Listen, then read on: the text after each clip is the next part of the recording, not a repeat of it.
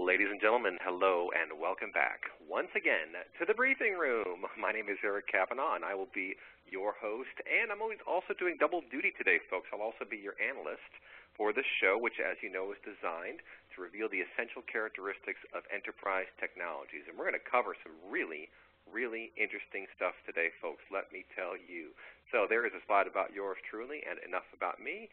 So as many of you know now, the mission here at the briefing room is to dig into the software world and understand what are these technologies, how do they work, when should you use them, when should you not use them, how should you use them together, for example. And we're going to be talking today about a really fascinating concept. The title is Agile Data Rationalization for Operational Intelligence. And by operational intelligence, of course, we're referring to knowing what's going on in your organization right now, being able to see what's happening in your operations across many different systems, heterogeneous systems. We'll talk all about that heterogeneity and what a challenge it poses and has traditionally. So let's see, you see some upcoming topics here. Jeffrey Malofsky is going to be our guest today. He is an actual data scientist, as I call him. He's a scientist first and then got into the whole data world after that and has a quite remarkable pedigree. He really is one of the most experienced and savvy professionals that I've met in all my years of doing this fun stuff. So hopefully that's saying something. And he's going to be talking about the tool that they have, but really also the methodology for dealing with things like master data management or data governance.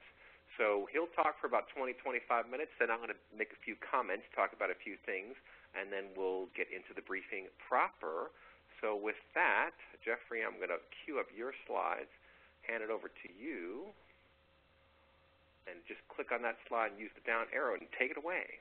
Okay, well, thank you very much, and I'm very happy to be here talking with Eric. It's always a joy to be working with Eric. And so the topic for today, as Eric just mentioned, is how we do Agile data rationalization for operational intelligence. And operational intelligence is one example of an area, what we will call a higher level application area, that absolutely relies on data rationalization, good data. So let's introduce the topic a little bit. Operational intelligence is a field that uses real-time data collected from the operating environment, whatever it is. We are talking about IT right now, and that information in real time feeds a variety of analytic algorithms that are trying to detect problems and possibly predict problems and opportunities to gain efficiency. Because it's relying on these analytic algorithms, it completely is vulnerable to and dependent upon the accuracy of the data and the completeness of the data. And those are two completely different things. So the accuracy of the data means how true it is, whether or not it's right or wrong, whether it can be traced and audited to an observable, quantitative, objective metric. And completeness means, do you have enough data of enough different types so that your algorithm can do a good job of producing an output that is meaningful and trustworthy? We want to segue just for a second into the notion of big data. We were chatting about that on the intro. It's kind of one of the major topics that comes up frequently right now. And you can consider that operational intelligence is a natural use case for big data. Because if you want to detect problems in your environment, you obviously want to have your operational intelligence environment have tentacles out as far and wide as they can, even getting down to individual sensors that might be within your environment, the flow of information. If you're looking including security in there, you want information coming in and out of routers, et cetera. But there's really two types of big data. There's the type which is really most frequently talked about. We were just talking, if anybody, you were on the pre-call, the Wall Street Journal ran a review of a new book titled Big Data for Something, Something, Something, and there's been a lot of talk about that. And so in that, they're talking about the use of big data for statistical analysis. And this is not a new use. This is market intelligence, market analysis. And what's critical to understand about that use case is, in that use case, because you're talking about statistical analysis, quality is not that critical. And that was actually one of the major premises of this book that the Wall Street Journal article reviewed, and I don't remember the author or the title that much. And okay, so that's fine.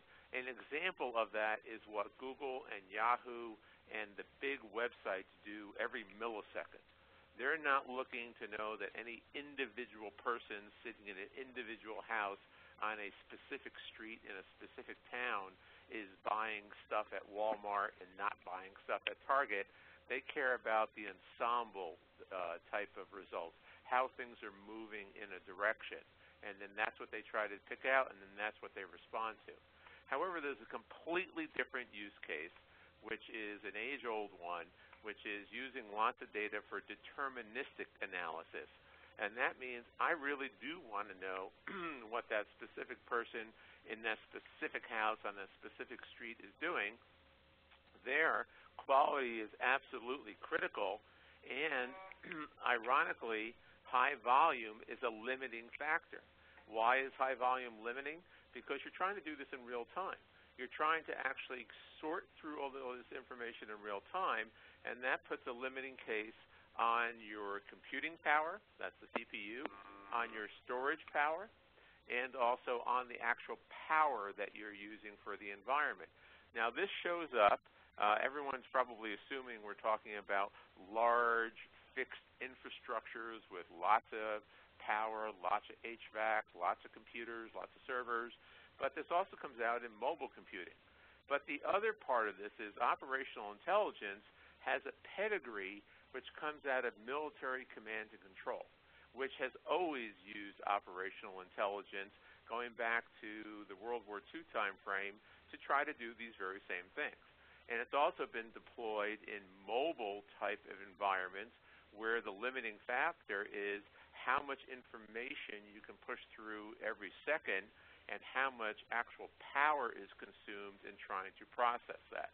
Now, this may not seem important if you're a large manufacturing organization or you're the Boeing plant producing the 787 Dreamliner or your Google data center.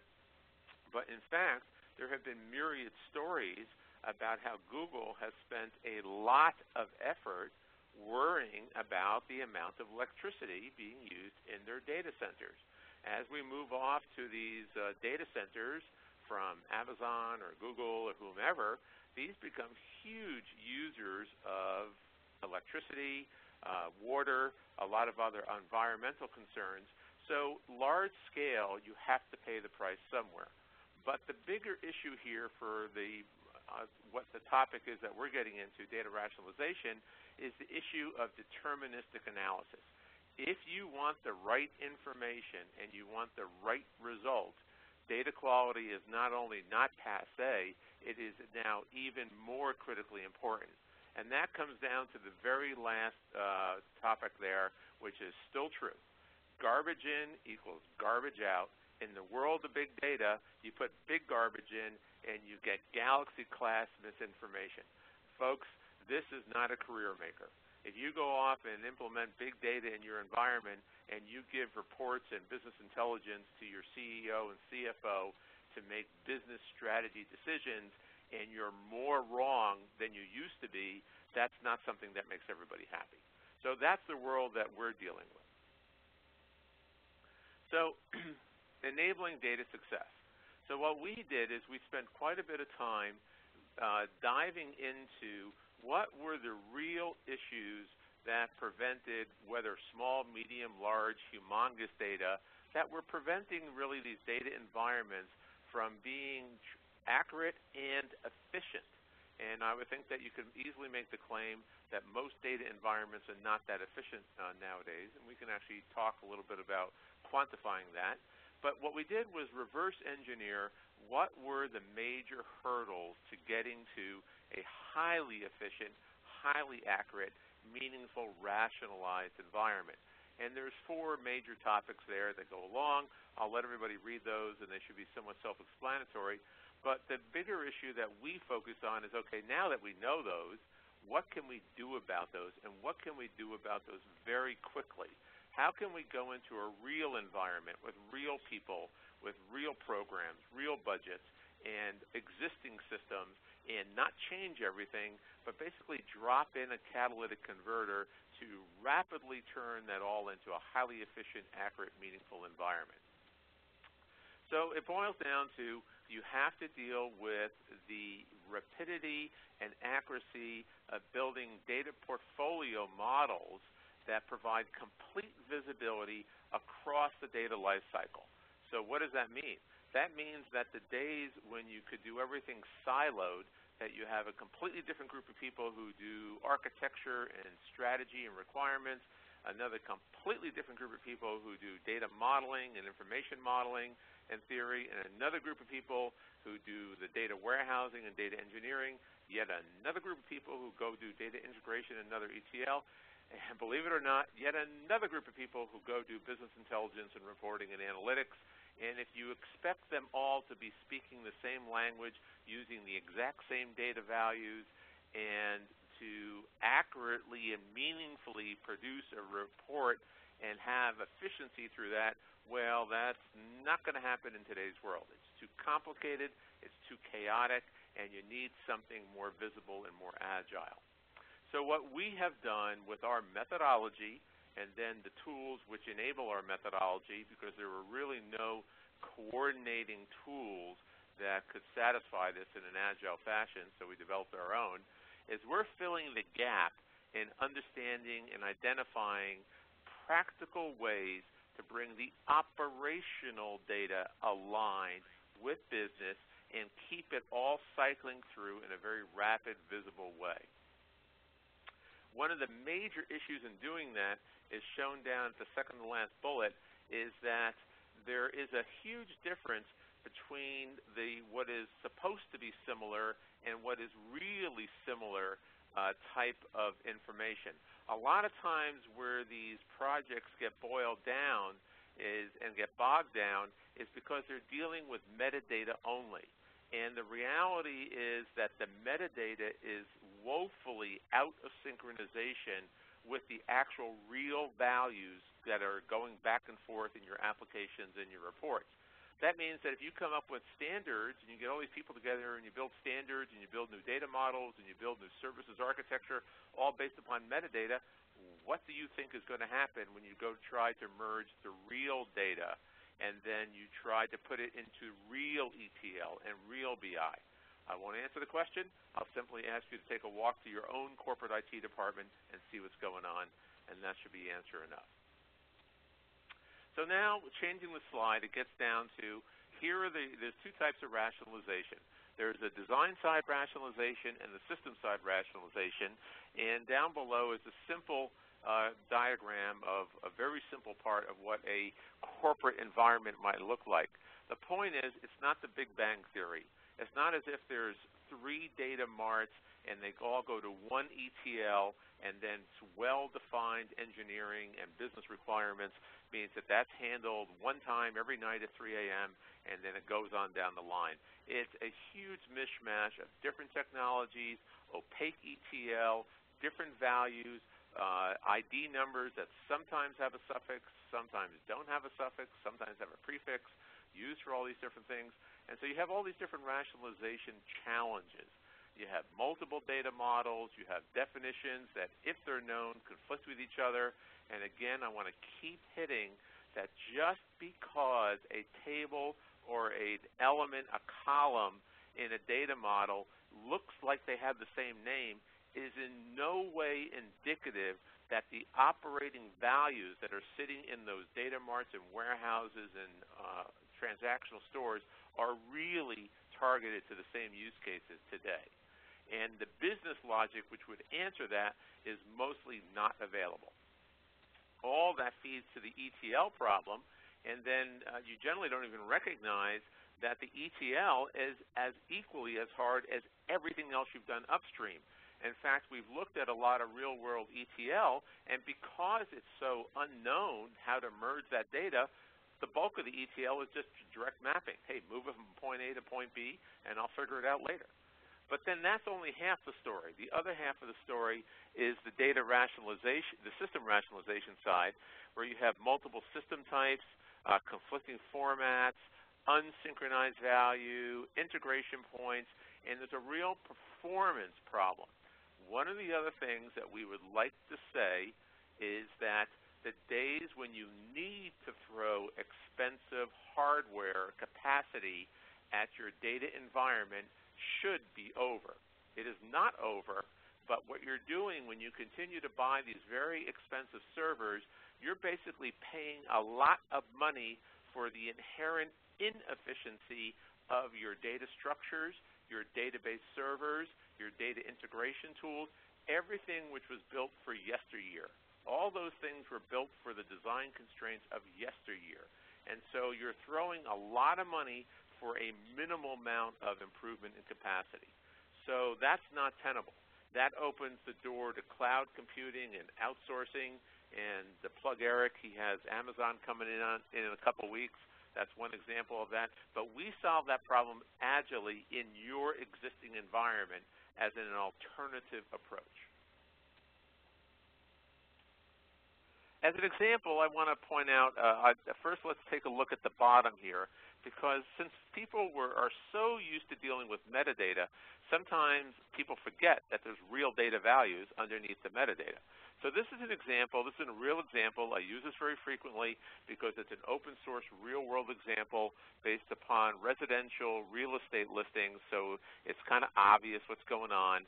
And we look at this, it's real systems, real data, and the three columns that are highlighted are all supposed to be about the same thing. They're all supposed to be about the number of garage spaces in the house.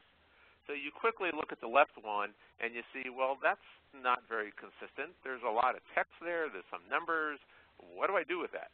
But on the right-hand two, that's easy to merge. I can do all the standardization and all the ETL and all the BI because they're both integers. No, that's even the harder problem because the traceability to the business logic why a 2 in Texas may or may not be equivalent to a 3 in home seekers, that's critical for regulatory requirements. That's critical if you want to have a nation U.S.-wide listing and be able to do searches on garage spaces. That's the exact information which is not forthcoming from enterprise architecture and business process modeling and all that kind of stuff. So our approach does not force you to take the big top-down or weeds-up type of approach. It's trying to be very realistic and very respectful of your time. We basically try to say, hey, if you adopt our approach, we're going to give you back hours of your day, hours of your week. We're going to let you go to the golf club and be successful and get promoted. So some of the observations that have come across for the years are listed at the top in bullet form, and notice that what actually rules your environment are the values sitting in your databases and warehouses. It's not the metadata. You can do all the metadata analysis that you want, and metadata analysis is great. It is a wonderful thing, but unless you are absolutely sure that the metadata accurately reflects your current data value set, then it's just kind of misinformation. We close that gap. We actually do make sure the metadata accurately reflects operational values. Next, that we recognize that the data values conflict across stores and groups and applications, and there's two types of that. There's the syntactic kind, which is the format, and that's the kind that you often hear about when people are doing metadata management or data integration or data quality reviews, and that's really the most trivial, simple case. Because, okay, so it's a date field in one and it's a string field in the other. You know what? In today's world, I don't really care. Storage is cheap. I don't need to worry about whether it's 2 bytes or 4 bytes or 8 bytes. I can throw 6 bytes at it and not worry. I can throw the computational cycles of the CPU at it and do the conversion and not worry. So I don't need that. Those were made for 20 years ago when every megabyte on a hard disk was incredibly expensive. The much more difficult problem is the one we're showing down below. That's the one we're addressing agilely. So our methodology is based upon this rationalization and portfolio management. They go hand in hand. There's two sides of the same coin. And it's really based upon, as talked about on the left, is a fully, easily integrated view across organization process technology, simple synchronization and continuous synchronization between metadata and the operational data. And one of the key issues in our approaches is recognizing that just because you have, let's say, 5 versions of customer name doesn't mean that 4 of them are wrong. You may have 2 or 3 completely valid business use cases, but they're just not understood. They're not documented. They're not managed. So what we do is in tens of minutes, quickly identify the stakeholders, scopes, the activities, the systems, the use cases of those, and then if they can be distilled into one perfect one, that's fabulous.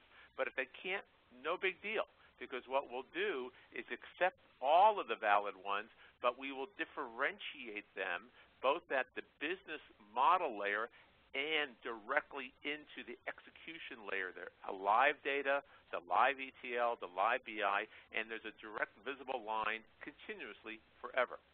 Doing this, agility, means that we're reducing the cycle time from months, years, down to days and weeks.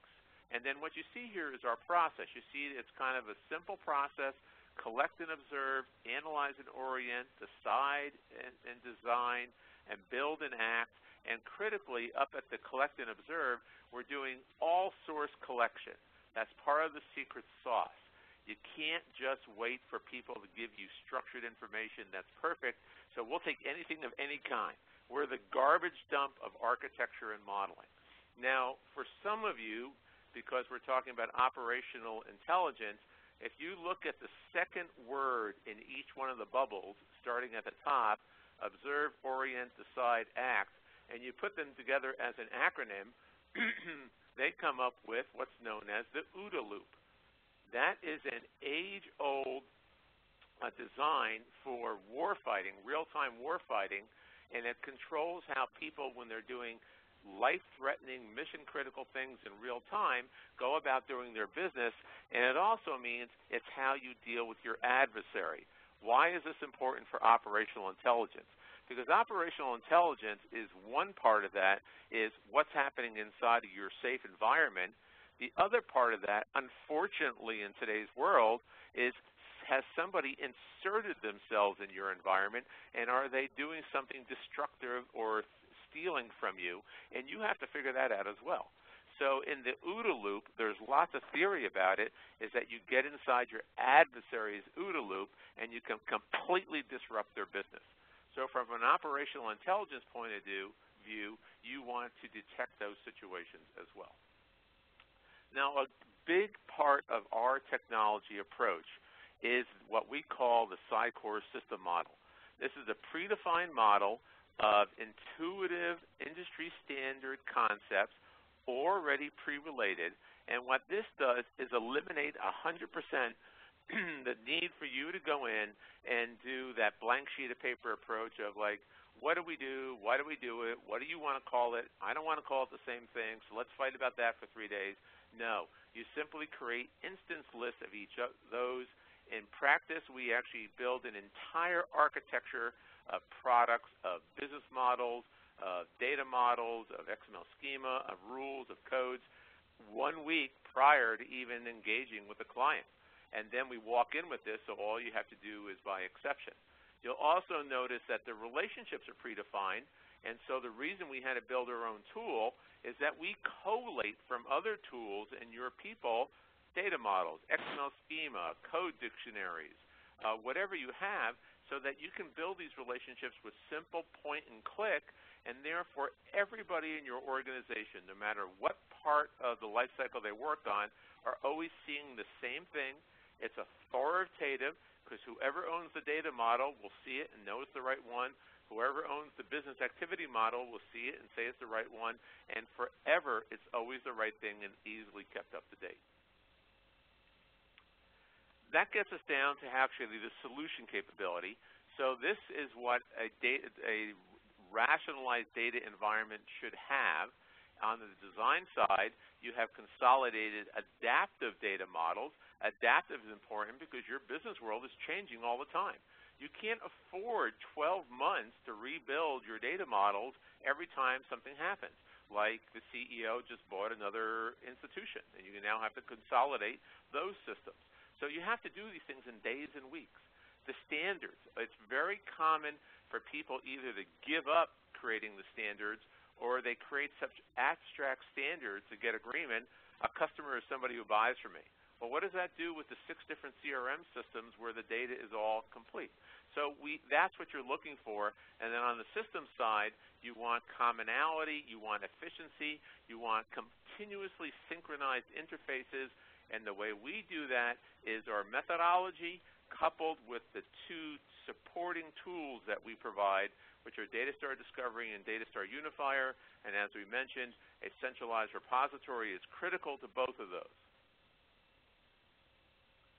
And then the last slide I'm going to concentrate on is another key part of our technology. We call it the last mile part.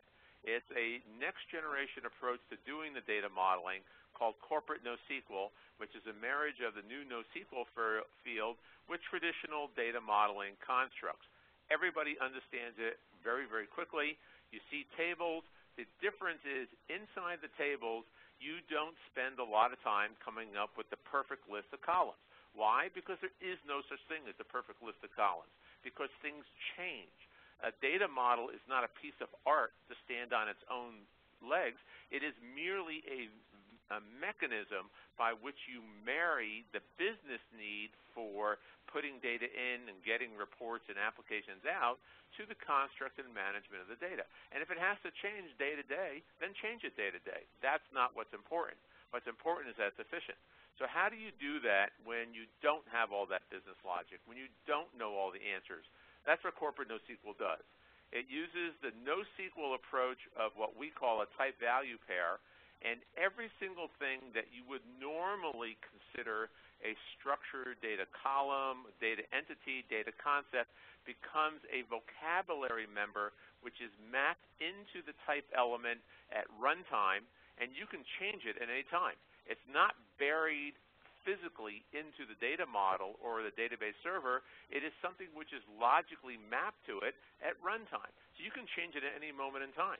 You can change it in a governance meeting and then implement it in your production cycle that same day. That's reducing the cycle time. Secondly, there's direct visibility from the business side all the way down to the executable data through the business intelligence and reporting. And that's because, as opposed to older approaches to data modeling, it really doesn't matter what the title of these tables are. They can be whatever your CEO can design this. In fact, what you're looking at was designed in real time with non-technical governance people saying, these are the major issues which are important to us. We said, got it, no problem, let's build some tables. That's what we'll call it. You think identifier is important, we're going to call it identifier. And then all the vocabulary was one half designed by those people, the other half taken out of the real data environment through reverse engineering and all the policies. And to show you the simplicity of how it actually sits in any database server of your desire is this little picture down here in the lower right-hand side.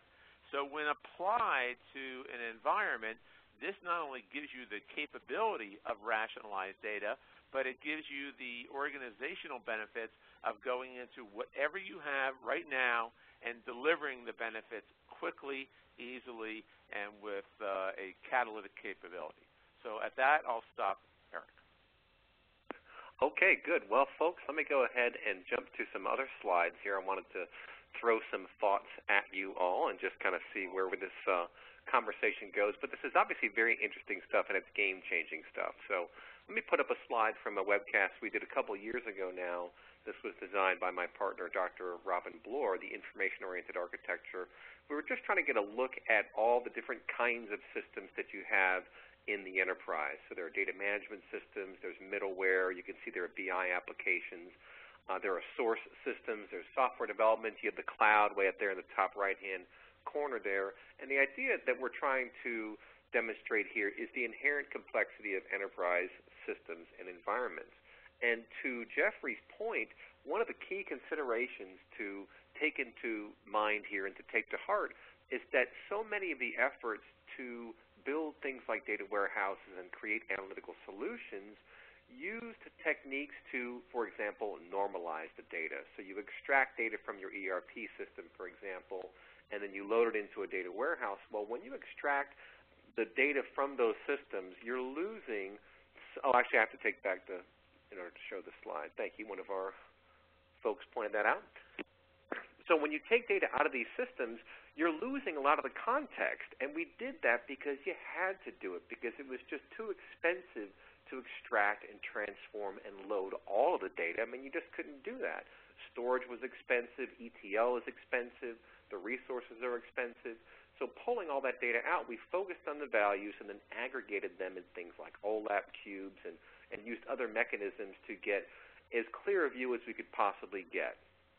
Well, if you start to think about how heterogeneous the environment is right now, and we'll talk about some of the other changes that are taking place, there are so many applications out there. There are so many legacy business applications that were built for Windows, for example, or for Linux.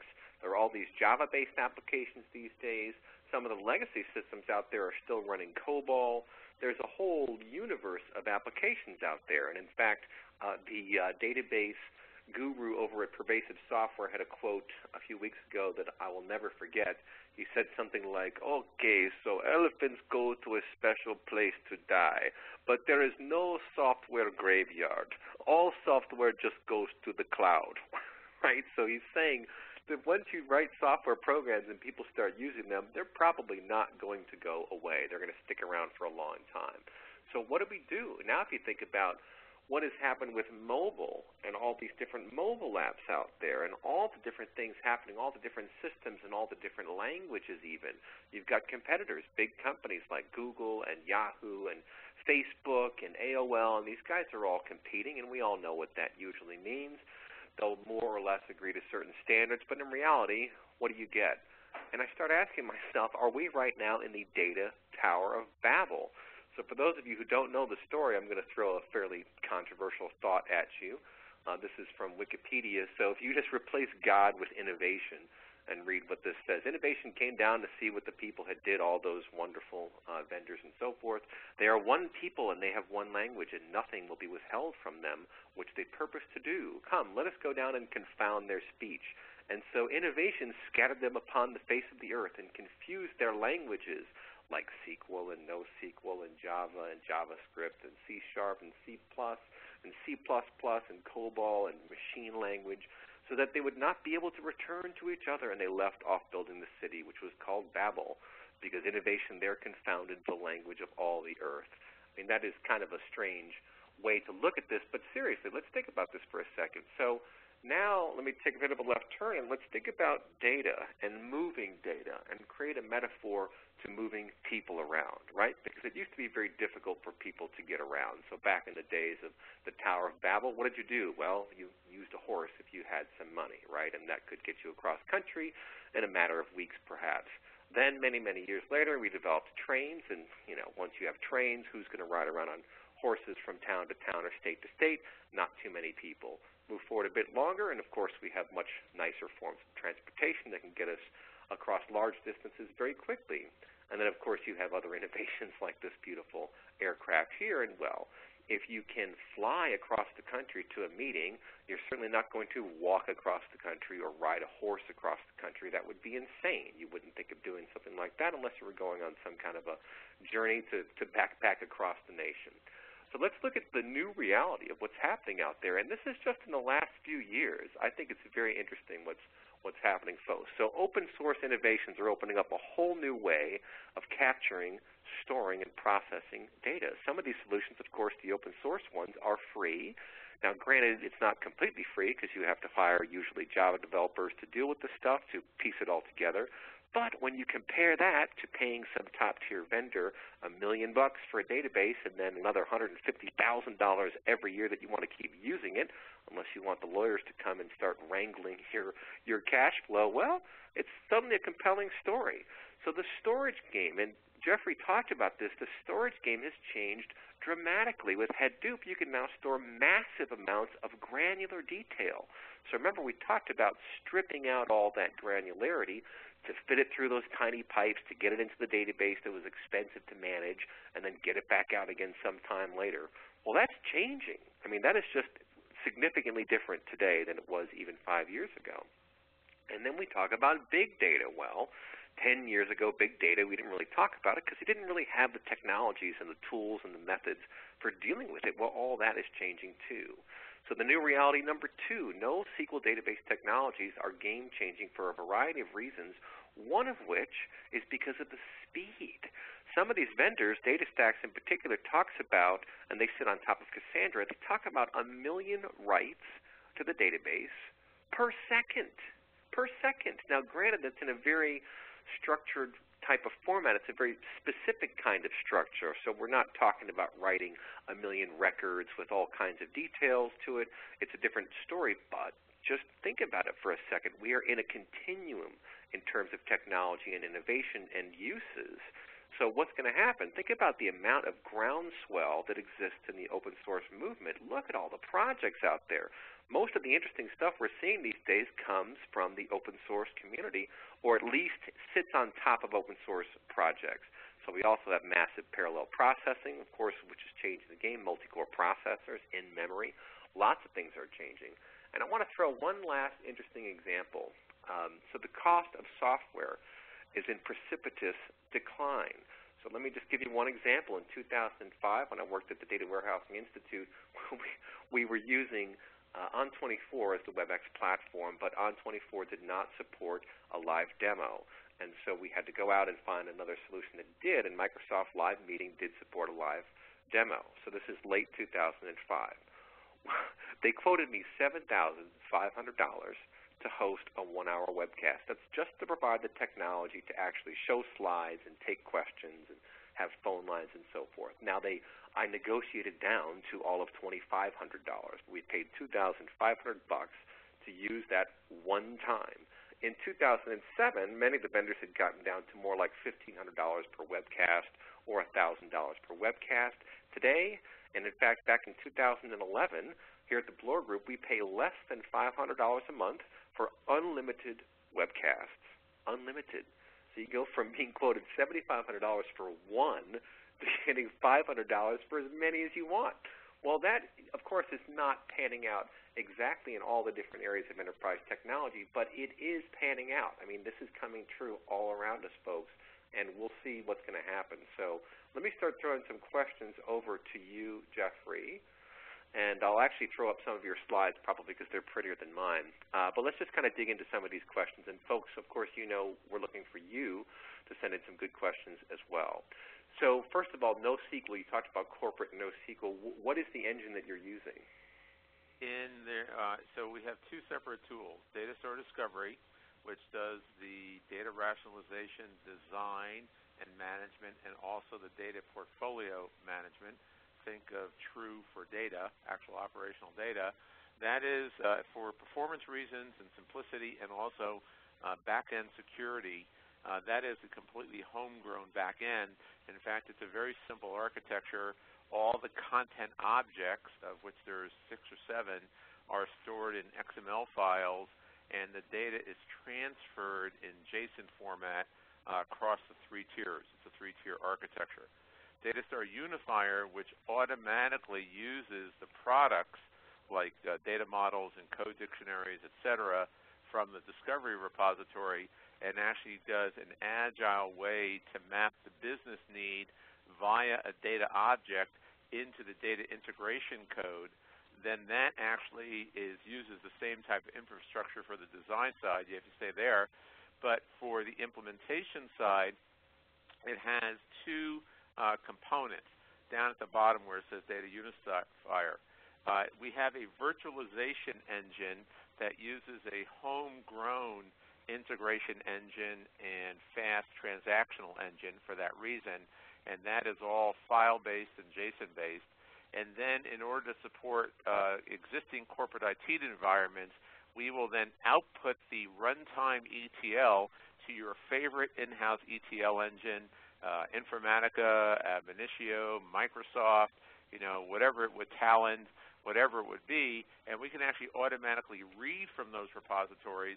So what we also do is we read the ETL and marry it to the rest of your business model, so you can actually see how the ETL is being used vis-a-vis the rest of your environment. We even allow you to automatically reverse engineer and extract a full-blown data model from the ETL, so that when you do the import, that's one of the options. So that NoSQL engine for the design and management side is home-built. For the transactional virtualization engine, it is also home-built because it's pretty simple to do. And then otherwise, to support existing corporate environments, we will simply feed existing ETL tools and database servers. Now, one of the issues about that is our corporate NoSQL structure, if you want to just go to the last slide, Eric, is consciously been designed to be so simple that what you're seeing was actually put into an existing Oracle server. And like many NoSQL structures, the same data on the same Oracle server on the same piece of hardware operated with the same calls for data 10,000 times faster. And that's owed to it, like all NoSQL, being a fully indexed, simple infrastructure here. So at a very technical level, one of the benefits of NoSQL is you just say, goodbye, database joins. I don't need to spend $200,000 on a piece of hardware because my database server is so inefficient. I would also suggest that that is something that should be of value to corporations as they're looking to rationalize their environments. Yeah, that's really interesting stuff. So I've got some history with master data management, and of course this whole industry or discipline of MDM grew out of the fact that people realized, it seems to me, that data warehousing was not going to solve all the needs. So if you think about why data warehousing came into being, it's because you really couldn't query operational systems or enterprise resource planning systems. You didn't want to disrupt those systems, and so instead what you would do is pull all the data, as we discussed, into your data warehouse. Well, then we figured out, guess what, that's actually difficult too, because there are all these other systems who want to get involved, and you have these different definitions across different applications and even different organizations. And so master data management comes along as a way to virtually reconcile those systems, but it's still rather downstream, I guess is how I would put it, whereas what you're talking about is looking to accomplish the same end goal of master data management, but doing it further upstream. Is that a fair assessment? Yeah, exactly. And so the master data management world moved into this. Unfortunately, you find a lot of people out there in the data universe, everybody rediscovering the same hard lessons learned painfully one step at a time. Like, I think it should, a lot of this could be solved if instead, when people go to conferences, instead of them going to the fixed talks, if we just all went to the bar at 8 a.m. and stayed until midnight. I guarantee you we'd fix all these problems, or at least agree amongst ourselves that we have. But the master data management, think of the first adjective, master. You can't master something unless you know everything about it, can manage it, understand it, analyze it, distill it. Everything which goes into master data management is the stuff that nobody knows. So people jumped into master data management going, hey, we can't consolidate or merge our data, so I know, let's create an MDM hub.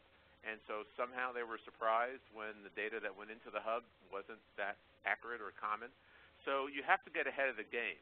We purposely keep our approach to the technology very simple, because we don't want to prejudge. People have investments already. We're not here coming in saying, hey, throw away what we've done. If you bought an MDM hub, basically the output of what we do can go immediately into that MDM hub. So you can actually place what we're talking about anywhere in your environment, anywhere in your organizational processes and groups. It can go into the IT group, it can go into the business group, it can go into both. And we purposefully did that because we want to make sure that we are truly agile. I go to the gym all the time and I play basketball, and in my mind I'm doing all these things LeBron James does, Thankfully, nobody's taking video of me, so I can go home with that view of the world. But we have, at least in this technology point of view, tried to be that agile so we can adapt to whatever your real environment is. Gotcha. And let's talk about, because a lot of this stuff is very big picture, but you also mentioned that, and of course this works much better, I think, in the enterprise when you go and try to sell something. Can you give an example of what maybe a small engagement might look like, or what would be a small problem to tackle or some low-hanging fruit for someone who might think this sounds interesting? So we're actually doing that with people. We're actually offering up kind of an assessment. So we'll come into your environment. We're focused on the data conflicts. You can't get common data. You can't produce a report. You don't know what to do. You want to build a new warehouse. Your data models conflict.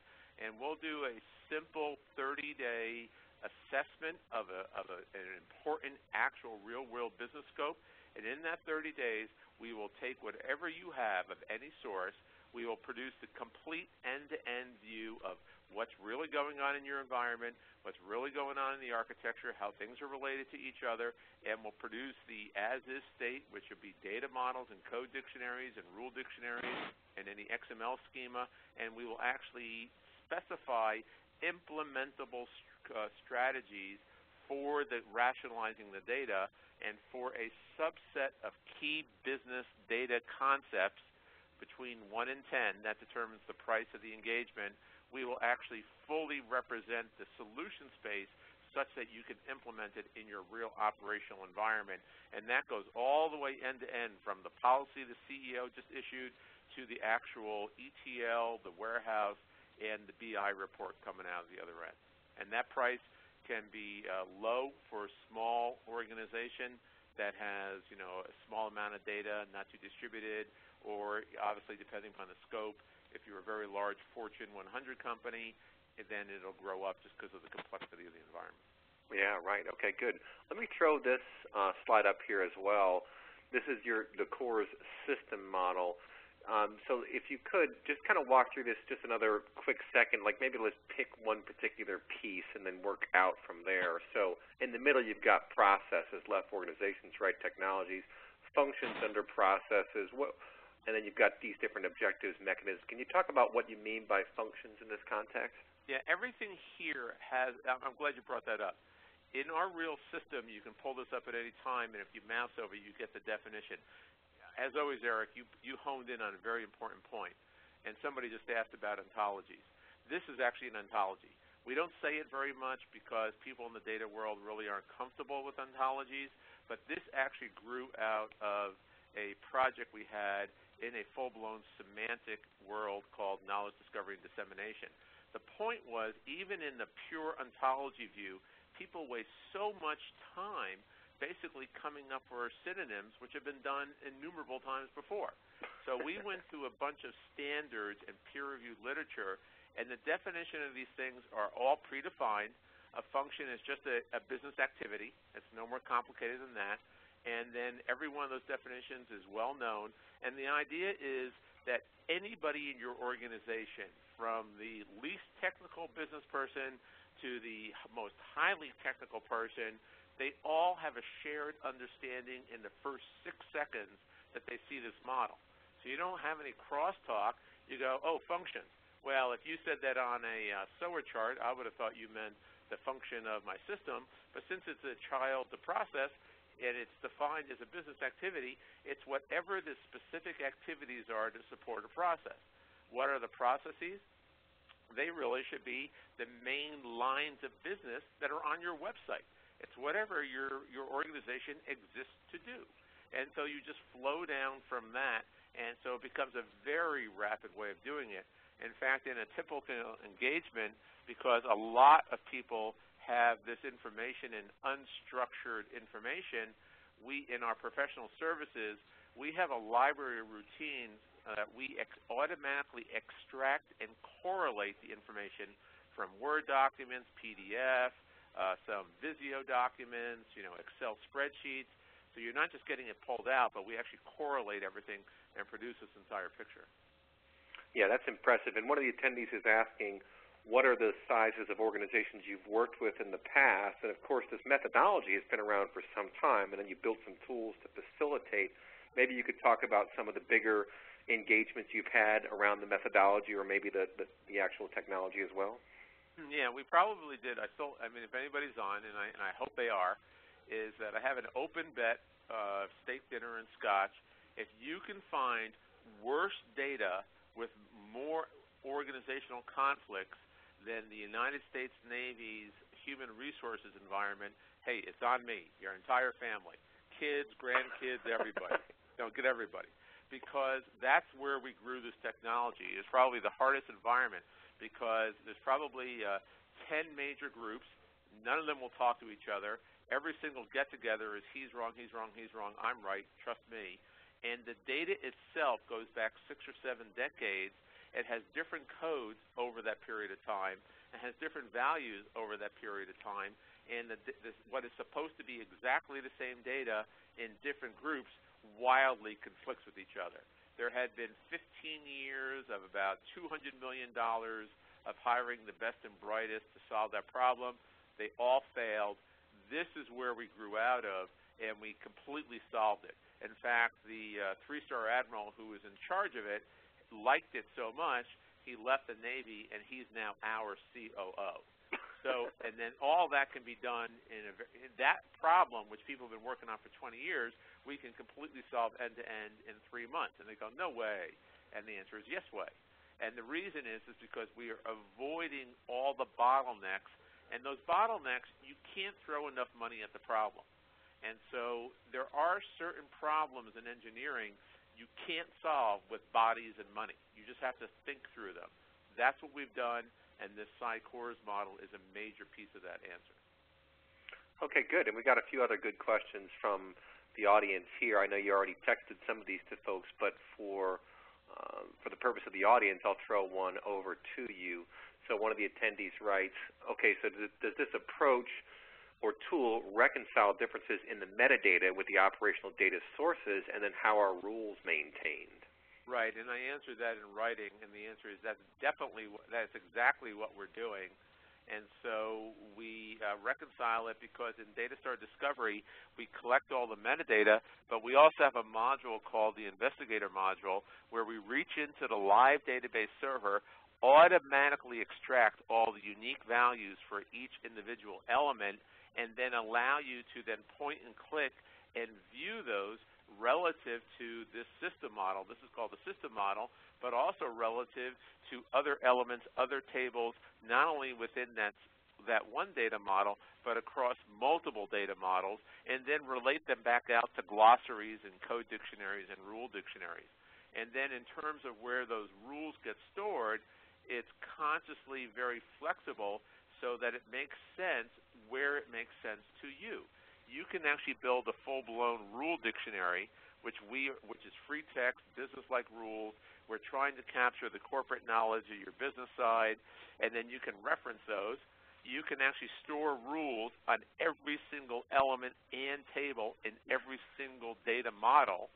And you can also write rules or reference a rule dictionary on all the entities you're looking at in the PsyCores model, in the system model. And all that stuff can be cross-referenced. So we're trying to make it make sense. If people took our advice, and I consciously know that doesn't happen all the time. I've been married twice, so I've been disabused of that notion. But if you took our advice, we actually have put into DataStar Discovery the ability to treat a, quote, data model as the corporate knowledge center of everything upstream and downstream, and all that is simply and visibly done. But you don't have to do it that way. We just think that is a nice way to make it easy for the technical people and the business people to kind of come together. Yeah, that's a really good point. And to me, it speaks to the fundamental shift that's taking place right now, and I think probably user adoption is going to be the hardest hurdle to overcome in the near future. But I think we have to remember that so many of the systems that are in use today, especially legacy systems, were written for old hardware and old operating systems and old processes, and the bottlenecks that we talked about are just much different now than they were before. So it seems to me that what you guys have is one of a handful of tools that, and I would argue that probably SAP HANA is similar just in that it's such a complete rewrite from what they had been doing before. But it seems to me that what you're talking about and what you've put together here is emblematic of how significantly the entire application and information architecture can be redesigned now, right? Yeah, and as you know, I'm a former scientist, so as a pure technical person, I think SAP's HANA is brilliant, an absolute stunning achievement of in-memory supercomputing. And so, I mean, I just laud them completely for doing so. As a entrepreneur, startup businessman, we have kind of gone the other way, and a lot of that was based upon our experience, is that we have just found, and I'd love to hear SAP comment on this, that many large organizations know their environment is brittle. And the last thing they want to do is start pushing on that environment for fear that it will break and then jobs will be lost. You know, like the dinosaur, the dragon in the front office will awaken and kill somebody. So they kind of just like want to like walk very gently around the server room and touch it.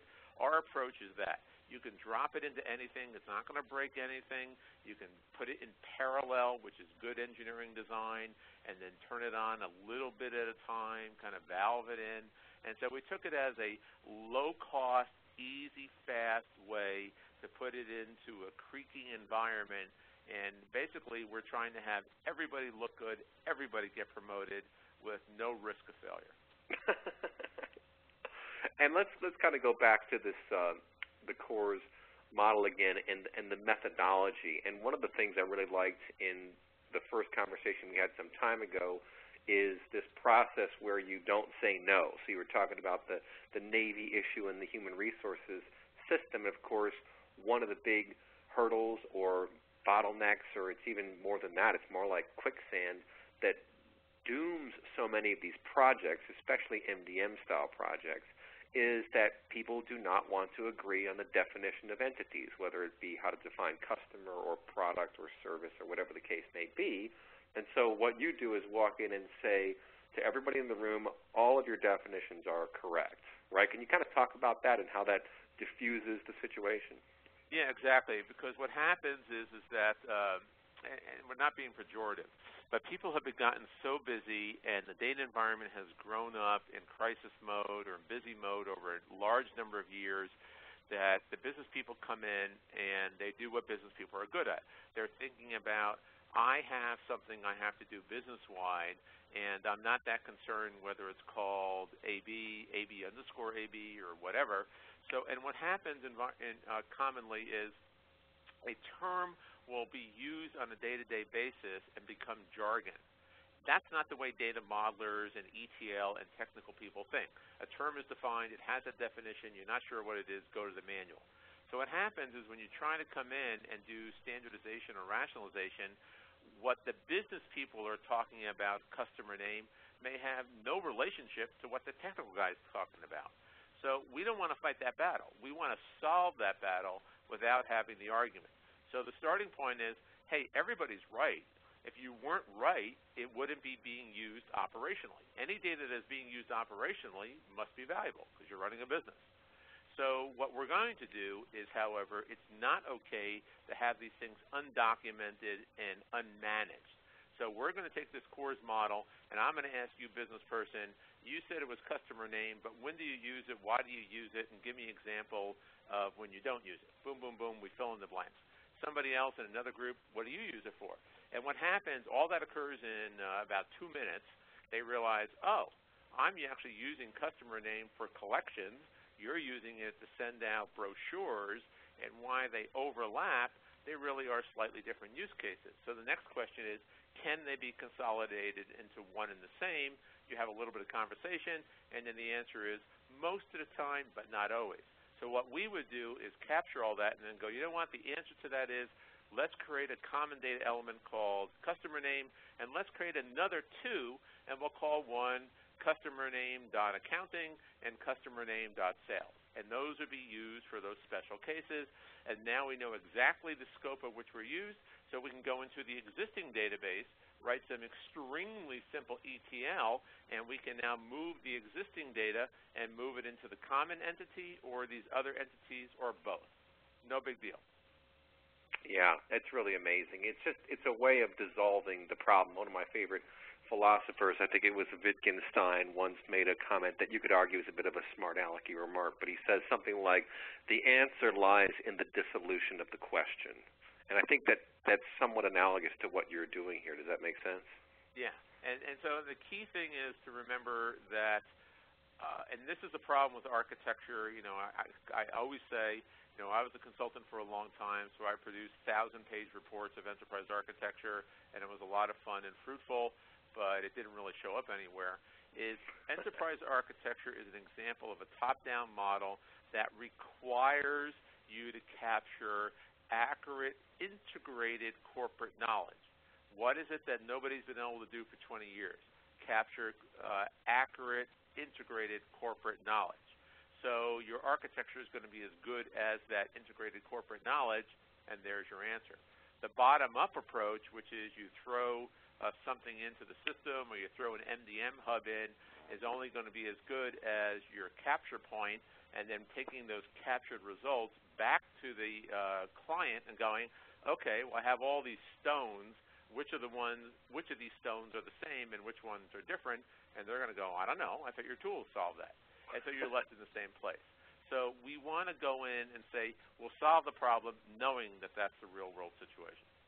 Yeah, that's great stuff. Well, folks, we've burned through an hour and change here. I know I could sit here and talk all day with Jeffrey. I think that these guys have done something really quite fascinating. So we will archive this webcast for later viewing. Feel free to go to insideanalysis.com anytime. Look under the webcasts section to check out the archives, and you can also get the slides from the console here, and we'll also link to the slides from our website. But we've been talking with Jeffrey Molotsky of Phasic Systems, and I think they've done something which is really quite compelling and is just fundamentally changing what we're dealing with out there, folks. So with that, we're going to bid you farewell. Presenters, stay online for a quick post-conference, but we'll catch up to you next time, folks. Take care. Bye-bye.